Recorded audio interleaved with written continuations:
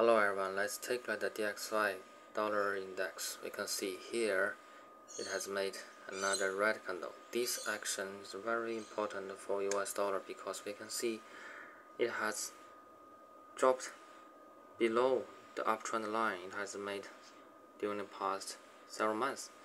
We connect the bottom of these candles. We can see actually last time it's here, but it has go back up quickly.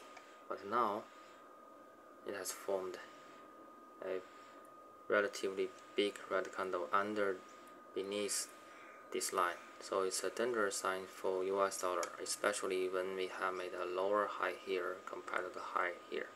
So it's very likely for this area to be a top for US dollar in midterm. And be careful. Thank you.